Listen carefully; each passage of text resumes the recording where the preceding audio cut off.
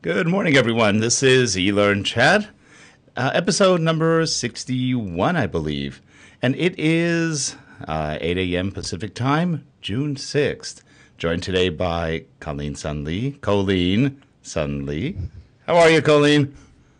Good morning, Rick. I am wonderful. How about yourself? I am doing really well. And we've got with us today, do you want to introduce him? Absolutely. We have in the house today, we have Sardek Love. He is Hello. in Manassas, Virginia, and he'll be talking to us today about how training can become a valued partner to business leaders. Sounds good. Welcome along, Sardek. How are you? Rick, thanks. I'm good. Coline, it's great to see you and hear you this morning. I'm having a fantastic day, and I'm honored to be here on eLearnChat. That sounds great. We can get your name right. Here we go. For some odd reason, your image went away. There you go. Okay. Sorry, I think Skype wasn't cooperating for a second. Okay. Sardek, you're going to talk today a little bit about how e-learning can be a more integral part, or how training can be an integral part of an organization. How to be, I guess, noticed. Yeah. And how to be noticed, how to have influence, and in a time where, we've got the economy starting to improve, and, training organizations, HR organizations have traditionally suffered losses and lack of investment over the last 3 or so years in particular. Now that things are easing up a little bit and investment opportunities are coming about, how does the training program in the department actually secure some of those investment opportunities? And so we'll chat a little bit about some of the, some six easy ways that training departments and staff can deploy to improve their chances of getting some of those investment dollars. And this is a real valid subject because in so many cases, training departments aren't really noticed. They're there. They're not operational in nature. We've talked about this in the past, where if you're kind of hiding or you're not operational, people don't know what you do, and it is an issue. It is an issue with training, and I think it even comes down to who training reports to often, which is are not operational groups. So as a result, they don't really know. They don't have the pulse beat of what's going on in a company many times. And that's an excellent point. Yeah. And Coline, Yes. In the chat room, anybody? Let's see if anybody has any questions. Let's make this interactive. It's a good opportunity. Well, we have the usual attendees. We have Leva, and we have Larry, and Jeff, Dawn, and we have Tom as well. So let's see. No questions so far right now, Rick. I think they're busy right now talking about your new introduction and the app that you used to build it. Oh, the little things. So we're still, they're probably still getting warmed up. So we can probably continue until they jump in with some questions. So Sardek, what do you think some of the major problems with training organizations are as far as getting noticed? Becoming influential? Yeah, great question. I think one of the biggest challenges, quite frankly, and I see this consistently, is we've read about it, training managers, training staff. Comes down to a lack of business acumen. They don't, as you alluded to earlier, sometimes have the pulse of the organization and what really matters. So a lot of times I'll encounter some of the HR and training folks as part of my consulting practice. Certainly, we work with them. And a great example, I recently went to a potential client actually, and they contacted me, and they asked me to come in and talk to the CEO. When I asked this was a training senior leader of training, I asked her, what are the biggest pain points in the organization? And the response was, I'm not really sure. And so I think that might be a little bit of an extreme situation, but it's not uncommon. So a lack of business acumen, lack of time training back to the business and alignment. You don't always have to do an ROI. It's just a matter of getting the managers what they need and getting their operations going. And so that's definitely one of the challenges. Yeah, that's a really good point. It's perfect. I don't really know what's going on. That's so typical of a lot of training organizations that Yeah, they do training and they do a good job, but they really don't know what's going on.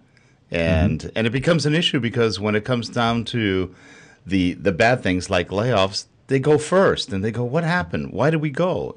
They haven't become an essential part of the company. Right. Yeah, it's unfortunately in many cases, not all, because there are some great organizations, great training staffs out there for sure. Unfortunately, it tends to be more of a tactical approach in training. Do the job, do what I need to get done, as opposed to the strategic focus. And in terms of e-learning, I'm on the advisory board for the University of Maryland, UMBC, University of Maryland, Baltimore County, their graduate ISD program. And one of the things that I keep challenging the program there is to actually embed a little bit around leadership into their program. And they have a very defined and a very exciting program. It's a very strong program there. Dr. Greg Williams does a wonderful job with the instructional design folks there. But they are very much, when it goes into the roles after getting their master's, they'll get they'll be very skilled on doing the job, the tasks. But when it comes to leadership, that's where they then come back and look for other things. And so that leadership, or that lack thereof, of the strategic focus kind of gets in the way a little bit. So you see one approach as really focusing on the strength of leadership, really understanding, one, how to lead not only people, but just how to lead a department, how to lead their jobs. Is that kind of an accurate assessment? That's fairly accurate. Yes, absolutely. Working solely or solo, the lone wolves, so to speak, or just within your own department. So isolation and the isolationist approach doesn't always bode you well when you need to go out and work with others. And so leadership doesn't require a title, and we all know that in our field, but we tend to not execute on that, even though we know that fairly well. That's interesting. I have a really great question from Dawn in the chat room, and she's asking, as an internal, she'd like to have some suggestions for getting my foot into the proverbial door of this discussion. How do you do that? So getting your foot in the door, great question, Dawn. One of the things that that you can do, quite frankly, is how well are you marketing your value to the organization? In the grand scheme of things, ultimately what it boils down to for us as training and HR professionals is what is the value add that we bring to our organizations and to the folks that basically hire us internally for our services. One of the challenges that we as HR and training professionals sometimes forget is we tend to do things the way we've always done it, and we're not aligning our activities and our tasks to meet those objectives of the organization. So it's really coming back to understanding what are the primary needs. We talk in terms of needs assessment. Most business leaders are going to talk in terms of gaps in their performance. So first thing I do is look at the business scorecards, find out what are the things that matter. What fascinates our managers and our clients should fascinate us. And when we do that, if we understand the balance scorecards that they're using, what they're being measured by, what their performance success is, how it's being measured, if we understand those things, that will help us to be able to align what we're doing to those strategies. Failure to do that, and we have the status quo, and that means our perception is one of less than value added. What's a good way to start for, let's say, a training organization or a training individual? And like you said, there's a lot of lone wolves out there to really get their pulse on what the balance scorecards are, what's going on inside a company. What do you recommend? Okay, great question, Rick. Basically, you ask the folks, take them out to lunch. Take your internal clients, take them out to lunch, spend some time in their operations, and that's really about what you need to do. For example, one of the things I do as an external consultant, which is just an extension of what I used to do when I was internal, was I go in and do a cultural assessment, is what I call it. Is just meet and greet and find out, what are the tools that they use, what are the reports that they have to regularly update. And once I find out those reports, I just ask. You'd be amazed how easy it is to get access to information if you just ask someone. And once you ask someone, they see now that you're actually taking a real interest, and all of a sudden your influence starts to tick up, the trust starts to tick up, and you become a person known for being interested. And that's one of the things we know about trust and influence. You always hear the phrase or the quote, don't be interesting, be interested. And that's where you start. So start looking at the balance scorecards or whatever reports they have, get access to those, and it's just simply a matter of asking. That's good. And you know what? Lunch never hurts. No, it doesn't. Oftentimes they'll pay. Make friends. Yeah, make friends That's with right. and you know, another thing I think that would work is walk the hallways. Get to Yes. know people in different departments.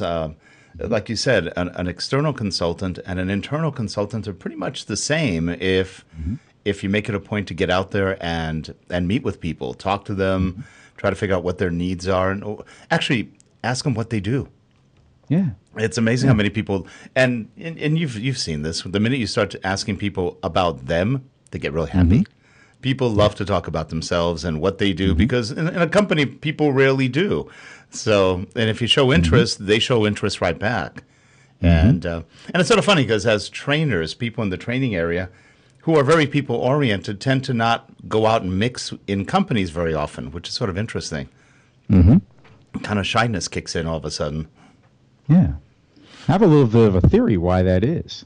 And this is not to be constructively challenging for our peers in our industry, but oftentimes we may not necessarily feel all that comfortable going and hanging out with people in operations because we may feel and have a perception that they're just going to pound us with what we're not doing right, what we need to be doing more of, how we're not performing and meeting their expectations.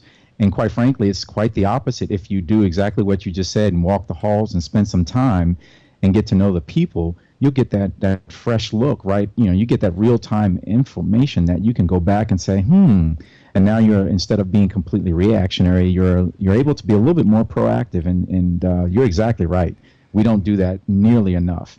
Now, I've seen some organizations, what they do is they make everyone, trainers or anybody else, go through a certain operational program where they not only have to learn the products or services that the people are providing, they have to go out and help maybe build them, do things with them. So they get a little bit dirty. They get out there. If they're a manufacturing company, they teach them how to do some simple building. They learn what the assembly lines are like. And then when they go back and teach, they have a really good idea of who they're teaching, what they're teaching, and why they're teaching it. I found a lot of times trainers don't really know why they're teaching something. They kind of have an idea, but they're not quite sure.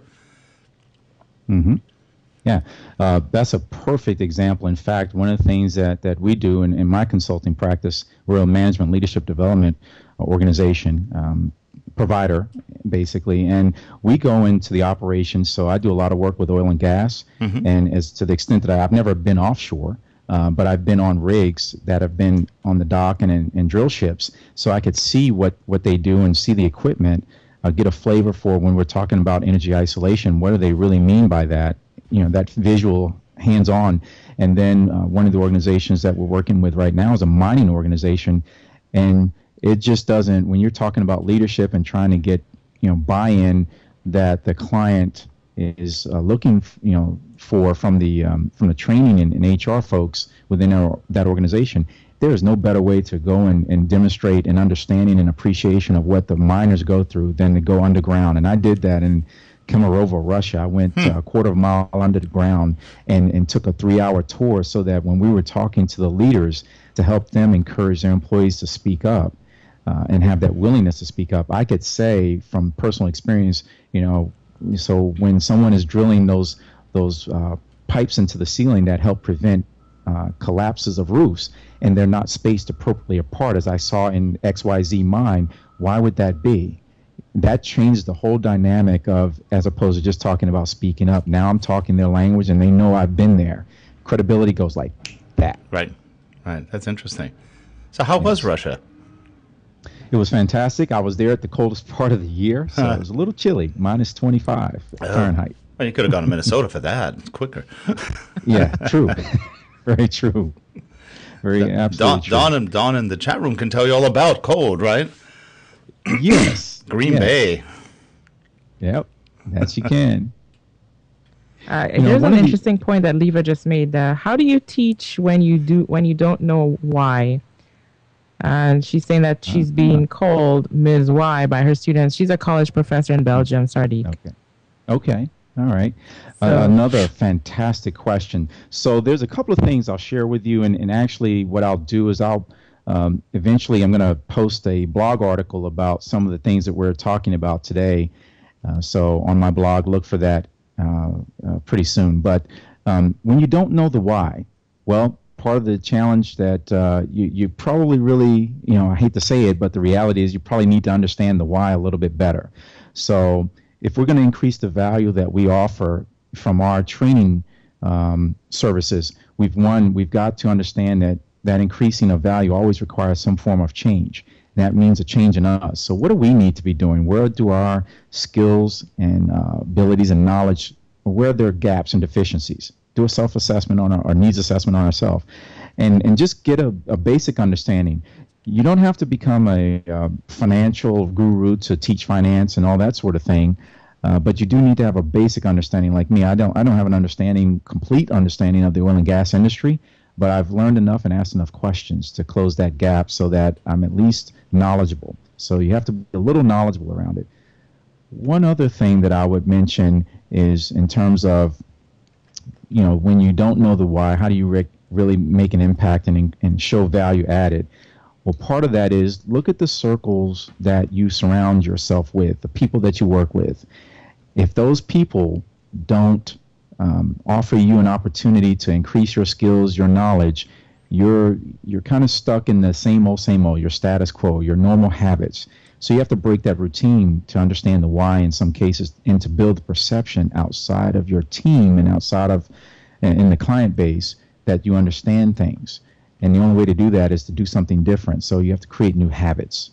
There's a few other strategies I would share, but those are the two primary ones, closing the gaps and looking at who you work with on a day-to-day basis and whether they're reinforcing your understanding of the why or reinforcing your lack of understanding of the why. And it's good to have a healthy dose of curiosity. Yes. Be curious. Have some fun. People can tell when somebody's interested in something. And it doesn't work if you go up to somebody and feign interest. They're going to figure it out real quickly. Absolutely. Another wonderful question we have here, Sardek, and it's from Diane. How can IDs help the change management process when training is part of a larger process of change? Okay, so Coline, I'm sorry, it broke up a little bit. Can you repeat the question for me again? Absolutely. How can IDs help the change management process when training is part of a larger process change? And again, I'm sorry to ask this, but you said how can IDs? I'm not sure what that. Yeah, instructional designers. How can instructional designers help the change management process when the training is just a part of a larger process of change that's going on within the organization? Okay, and you said the person's name was Diane that asked that question? Mm-hmm. Yeah, Diane. Okay. So Diane, that's a fantastic question. And in fact, what I would recommend you do is go out and here's a book reference for you, is Change Anything by the folks from Vital Smarts. You have to really understand the concepts of change management, and that is one of the biggest things that I see as an opportunity for us in training, believe it or not, because we teach change management, but for all intents and purposes, when we're initiating a training program, we're effectively doing a change management process, but we don't build that in, so we don't account for the influences that reinforce the status quo. So the book, The Change Anything, is really focused on the individual contributor and how you can change bad habits or replace destructive or persistent habits. But the concepts are found fantastic because if you understand what are reinforcing, why people continue to stay in the status quo and why they're resistant to change, aka 75% of all change initiatives fail, or the other way of saying it for our purposes for training adoption, why only 10 to 20% of all the training that we ever do in a classroom or an e-learning event or process is actually applied back on the job. The biggest challenge for that is there are so many different reasons for the status quo to be there. We're outnumbered. And so for instructional designers, IDs, what you have to do is really take an understanding of the change process, how change actually happens, why behaviors actually get replaced and habits get changed, because organizational culture is just a series of routines that are a collection of individual habits, and that's just the way we do things around here. Is an easy definition of culture. If you look at it that way, it's just the way we do things around here. If you go in and understand what the prevailing norms of behaviors are that lead to those routines in that team that you're trying to affect change in, it'll make it a lot easier. Failure of understanding any of that, and you will continue to be stuck where you are. I think one of the least favorite expressions of mine is, that's just how we've always done it. Mm-hmm. It's also one of the most expensive phrases that anyone in any organization can say is, this is the way we've always done it, because you're selling out the future to live in the moment, and that's a costly mistake regardless of what you do. You know, it's interesting because a lot of times that's the way we've always wanted just means that nobody's either coming up with new ideas for making it better, or they've come across the best way to do it and they know it. But there's always room for some change or improvement, and it's kind of interesting. In a bad economy, you see real quickly the companies that don't adapt. And I think it comes down to adaptability, which is really change management at the heart of everything. If you can't adapt to the economy, to the things that are going on, look how many companies have disappeared in a bad economy, from restaurants to, why isn't that on the same block one restaurant goes under and another one is thriving? Mm-hmm. What are they doing differently? Mm-hmm. Things like that. I mean, yeah, the economy sucks in a lot of ways, but what do you do around it? Mm-hmm. And that's the heart of change management, if you will. We change all the time. And then if we're not flexible enough to change, then how can we hope anything else can change? Mm-hmm. Another great question I see here. Is there a different way to say change management without saying change management? Absolutely. And again, I happen to be a person who focuses quite heavily on habits. And so rather than talking about change management, when I go in, I just actually use the term habit. What are the habits that enable us to get to success or are barriers to our success? And it's funny, when I start talking to operational leaders and sales leaders, that clicks with them, rather than coming in and saying, we really need to do this change management process and change management program. Let's go bring a thought leader in, right? Yes. Yeah. Let's throw that in there too, right? Yeah. Yeah. And employee engagement, it's a great buzzword right now. I'll be honest with you. I'm getting a lot of business from just that, and that's our expertise too at my organization. But the reality is I'm a relationship coach and a change agent around habits. So what are the prevailing habits? What do you do day to day? Because if you think about it, when we do job descriptions, in a sense, we're setting up the framework for what the normal habits, what the outcome of those habits should be, what success should look like. And so we don't get so prescriptive down at the details, because that would be, we couldn't be able to manage that way. But nonetheless, at the highest levels, we use job descriptions, and competencies are merely a composite of habits that ultimately result in performance success.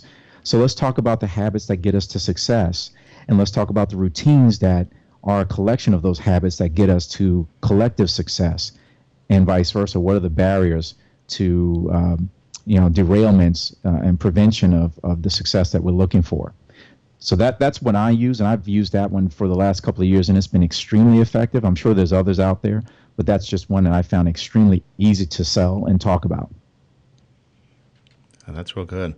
And we're going to segue real quickly to one of our sponsors. We're going to run a quick ad for the sponsor, and then we'll get back to, this is actually a very interesting topic on change management and habits. But let's get right back to that. Hi, I'm Rick Zanotti. I'm a professional developer, and I need people. I need lots of people from all walks of life and in all poses. I need sequences of people for my e-learning courses. Where do I go? I go to www.elearningart.com. Why? They're the best. Not only are they well priced, but they've got the best selection and quality of anyone in the industry. You can too. Go to www.elearningart.com. Click on subscriptions, and in the Where Did You Hear About Us field, click and type in eLearnChat. That'll qualify for even bigger savings. But you better do it now. This offer is only good through July 6th. That's eLearningArt.com. Go where the professionals go. Well, thank you, eLearning Art, for the sponsorship. And getting back to change management, it's interesting when you talk about habits.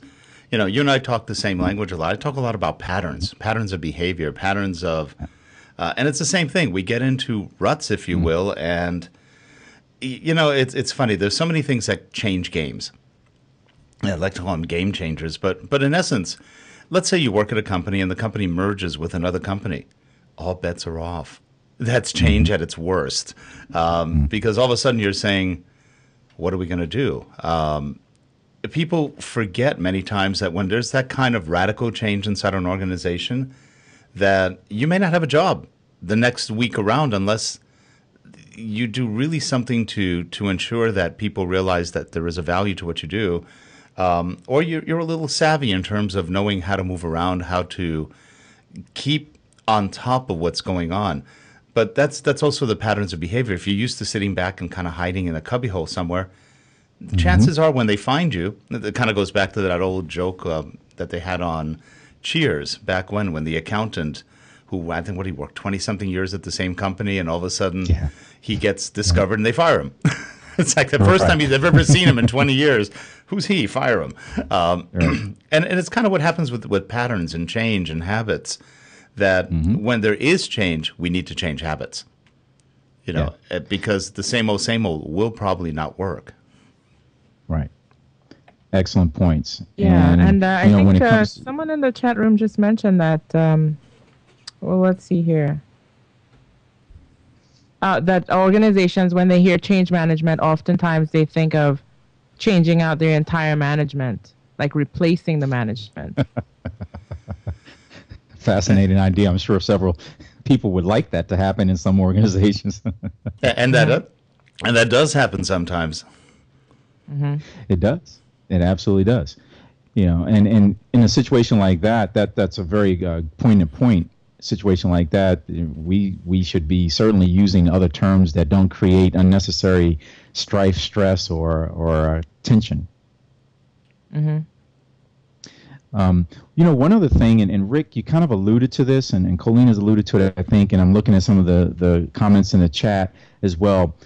Two other things that we as training organizations and professionals really need to look at, and it goes right along with this change management concept, is if the way we are operating adds complexity to our users to employ our services. So if our LMSs, if our sign-up processes, if the transfer pricing for our, who's going to get billed for the courses and things that we offer, if all of that is overly complex, you are just creating more headaches for yourself, because in a time of change, significant and disruptive change, like an organizational shift, such as a acquisition or partnering or something like that, you are absolutely going to be the first on the block, because organizations and managers want to root out complexity. And so one of the things that we should always be doing, and increasing value as a training organization always requires us to reduce complexity. If we're not reducing, continuously looking for process improvement and continuous improvement, and many of us don't come from that background, so we tend to do things the way we've always done it. We don't, we get these systems. I remember when I was at Booz Allen Hamilton, and they integrated a product. I won't name the company. We all know the company, but they integrated the product for their changing out their LMS, and it disrupted everything else in the HRIS systems, and all of a sudden things became very onerous. But it was just the way we had to go at that time, because the investment decision had been made. When we do things like that, it creates more complexity, and it reduces our influence, and they're looking, managers are looking for simplicity, easier, cheaper, faster, better. And then the other thing that I would mention too is in terms of increasing value, you alluded to this earlier, Rick, that training and training departments are typically kind of out of sight. People know of us when they have a need, and they come through the onboarding stuff and the technical training that we do. But we never really sell the value of what we actually do. And so one of the big opportunities in Booz Allen Hamilton, I'll use them as an example, they had a fantastic best practice model, and that's why they continue to win ASTD awards. when it comes to marketing their programs and the services that they provided. The former leader there, Ed Cohen, if anyone knows Ed Cohen, this guy was a genius when it came to, and when it comes to marketing training programs. He left Booz Allen, went over to India, replicated the success there. Unfortunately, that organization he went to at the top became the Enron of India. Huh. But just to go to show you, it was bizarre, actually. He had no clue. He went over there and built a great organization, won awards there from ASTD. After they went through that Enron situation, he came back to the States, decided to go on his own for a while, and he was doing quite well. And he's a serial CLO, and he's been pulled back inside again because the guy is just a masterful marketer. And when you look at what people do like him, is they market the products and services, but they also change the perceptions and the behaviors of the leaders that are our clients. And so if you're not marketing yourself and constantly telling people why you're good at what you do and what the value is that you bring, if you assume that people will know explicitly what the value is that you bring, you're making and based on my experiences over many years and traveling around the world doing this, you're making probably a tough mistake. Yeah, and that's a good point. So in essence, as training organizations, we're talking flexibility, we're talking sales, a little bit of salesmanship, leadership skills, and good lunches. Got to have lunches with people. But that all comes down to working with people and getting familiar with what the organization does. You made some great points with really adapting and selling the services internally. I agree that the most successful training organizations I've ever come across are very good sales organizations internally. They sell the products and services that they provide, and they try to integrate it so that it makes sense to the organization on the whole, and they're valued, and it's interesting because those are also very operational organizations. They don't report to HR usually; they report to operations. Just an interesting kind of aside. Or they may have an overarching HR report, but the people internally are operational in nature. Yes, it's an interesting place to put people. Yeah. I have a couple more questions in the chat room. I know we're approaching the time to wrap up, Rick, but let me just post these two questions to Sardek. One of them is, what's the best way for an organizational development director, an org dev director, to plan for the development needs of their organization? Okay. So that comes down to strategic planning and developing a plan. And the easiest way to look at this is to just look at where you are today, and then determine where you need to be over some time interval. And I would actually, if you're in a for-profit organization, I would say plan that over every quarter, because that's what you're being evaluated on. Your performance is down to a quarterly review. If you're a private organization, whatever those cycles are of interest for management reporting and that sort of thing, go along with that cycle. But plan out according to that timeline and make sure that you've got a strategic plan where you're able to measure performance and show progress. One of the clients I just met with yesterday, that's exactly what they're asking for is a strategic plan for their staff development. And I'll give a plug here. ASTD is creating new leadership development program, or creating leadership development programs. I think it's in that certificate course. I teach 4 of their certificate courses.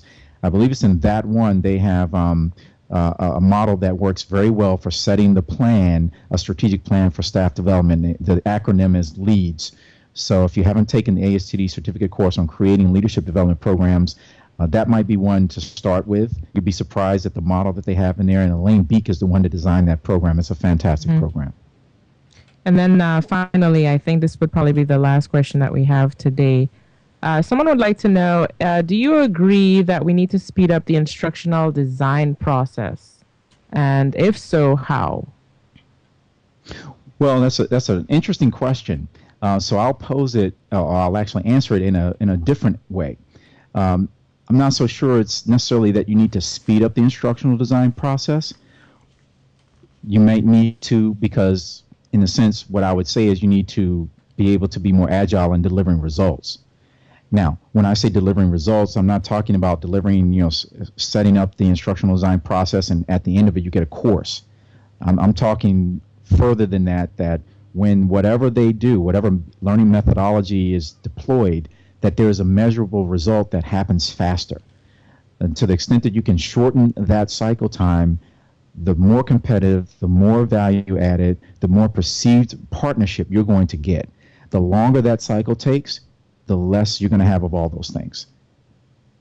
I like Sardek. He says what I say, but much more elegantly.